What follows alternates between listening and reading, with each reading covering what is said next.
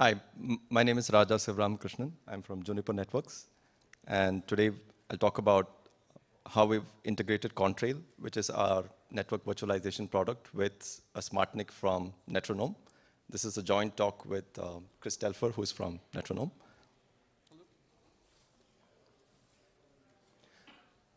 So Contrail allows you to create virtual networks on top of the physical network infrastructure. So you can provision new tenants, new applications, without having to configure VLANs or security policies on the physical switches. And the way we do that is by using overlay tunnels. One of our goals was to not invent any new protocols or encapsulations. We wanted to use standard protocols and existing encapsulations. So we support MPLS over GRE, MPLS over UDP, and VXLAN. And one of our goals was that there should be no performance degradation as a result of adding the overlay. So I'll give a quick overview of where we started from, and then hand it over to Chris for the newest work. So initially, we had the vRouter, which is the virtual router. That's one of the modules in the Contrail solution. The vRouter used to live as a kernel module inside the host kernel. And we had some user space components, which was the Nova agent from OpenStack. And we also had a Contrail user space agent. And we had to make some changes to improve the performance of this, because when we first started off, it was quite poor, actually. So we made changes to libvirt, for example, to allow it to work with the vhostnet process in the Linux kernel, because that was only supported with Linux Bridge and OVS initially. And we also enabled RPS, which is receive packet steering, inside the vRouter module. So that allows vRouter to use multiple CPU cores. And we also enabled GRO, which is generic receive offload. So we could coalesce multiple packets arriving on the wire into a single large packet before sending it to the VM. And on the transmitter, we enabled segmentation offloads. And because most NICs are not able to do it with MPLS, we had to do it in software. So once we did that, we were able to get line rate on a 10 gig link. But for packet processing applications in NFV scenarios, the more important consideration is how many packets per second you can process. And what we found is that with the kernel module, we can only do about 500,000 packets per second between two VMs running on different servers. So that was our motivation for integrating vRouter with DPDK. So this is the same solution, but instead of vRouter running inside the kernel, it now runs in user space, and it's integrated with the DPDK library. And the VM is now mapped into the address space of the vRouter process, and we use the vhost user functionality inside QEMU, which is it's pretty much standard now with QEMU.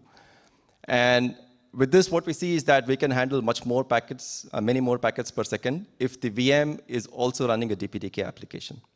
If the VM is running a non-DPDK application, we still have the same issues with VM exits, and because of that, the packet processing number is pretty small. So in the next slide, I'll present the numbers that we see today. So we're able to get line rate on a 10 gig link, and we've seen with 2 by 10 gig lag, we get about 17 gigabits per second. With the kernel vRouter, we only get about 500,000 packets per second. But with the DPDK vRouter, we get upwards of 12 million packets per second. But this comes at the expense of CPU. So it takes us 6 to 8 CPU cores to achieve that kind of performance. So what would be really nice is if we can get the performance of, say, an SRIOV interface together with the flexibility that an overlay provides, which is where the integration with the SmartNIC comes in.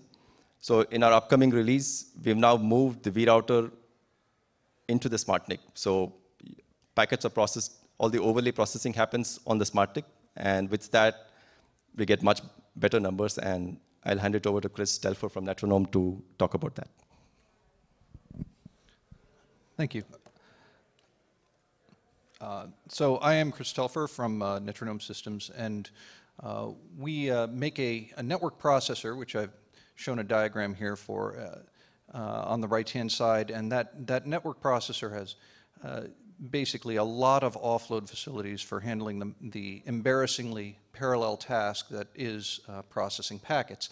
And we put this on a series of cards that we call the Agilio line, so that you can have a programmable data path in data centers.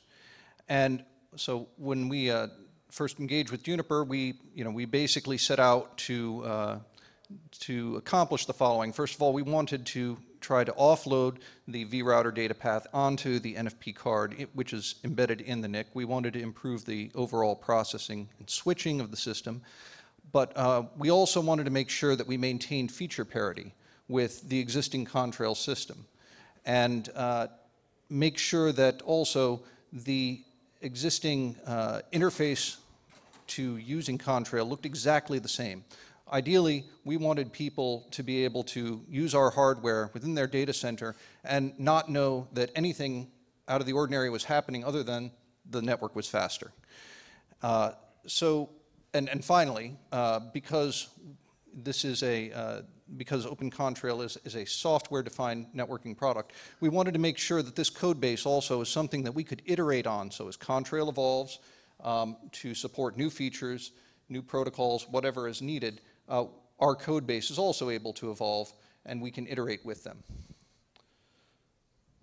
So our design approach sort of centers around a few key points. First of all, we worked with Juniper to upstream a hardware offload API so that as the vRouter data plane gets configurations from the host and from the controller, we are able to mimic those configurations down to the SmartNIC transparently.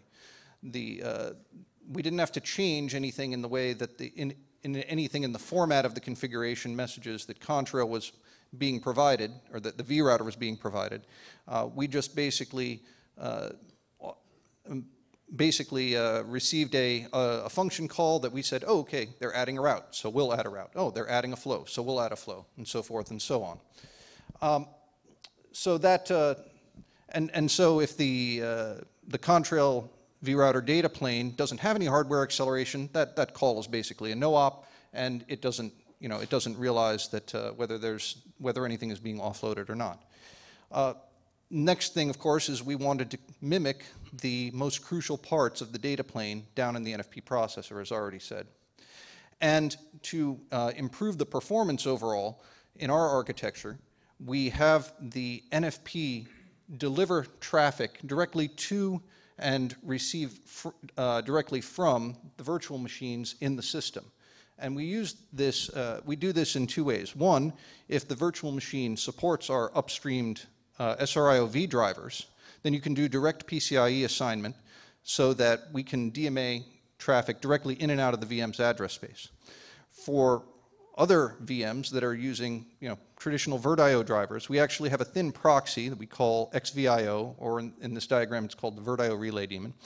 And that thin proxy is basically able to copy the basically copy the descriptors from our SRIOV driver into native VirtIO ABI. Okay, and finally, the last thing that we had, the last big piece of this puzzle that we had to put into place is that we wanted Contrail, as I said, to not really have to know whether or not the special hardware was there. So we created what we call representative interfaces, which are netdevs in the Linux kernel, that make the vRouter data plane think that it is still talking directly to interfaces in the virtual machines and physical hardware. But in fact, those representative interfaces just are proxies for sending the traffic via the NFP. Okay. So just to show you briefly how this all comes together, the first packet of a flow follows a path something like this. The first packet arrives in the NFP, and the NFP does a lookup on the packet and sees that there's no flow associated with this in the flow table. So it misses, and it lets the packet fall back to the regular vRouter data plane. The regular vRouter data plane is going to think that that packet just came in off the physical wire, and it will do a flow lookup, and it will also miss, and it say, okay, I need a new flow disposition for this packet, so it lets it fall back up to the host, into the Contrail agent, who will then perform appropriate access control, mirroring checks, and so forth, and determine, okay, what should be done on this? Should it be natted, and so forth? And that gets programmed back down into the flow table for the vRouter code base.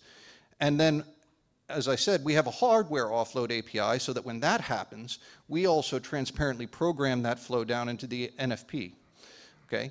Eventually, the vRouter data plane says, okay, I'm going to release this packet, I'm going to send it, in this case, out virtual interface 0, and as I said, that goes through the representative interface down to the NFP card, who then delivers it to the appropriate virtual machine's interface. Okay, so far so good, but we haven't actually made anything go faster. So, but the magic then comes from then on. Every other packet that's coming into the system gets switched and processed directly in the NFP data plane, goes directly into the virtual machine and out of the virtual machine from there. And now you basically are able to move traffic on at quite high rates. So just to give you a little sense of the results of this, you know, with 200-byte IMIX, we were able to saturate a 20 gig link with no drop performance, which is at 20 million packets per second, which is basically the line rate when you consider the tunnel overheads involved. And for a full blast, we can deliver 27 million packets per second in and out of the system.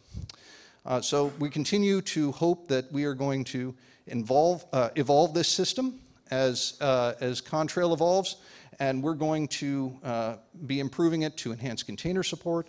And we're going to also look at the notion of, instead of delivering these packets through VNFs, maybe we can offload the VNFs as well to the SmartNIC and even make the system even faster for VNF use cases. So, thank you very much.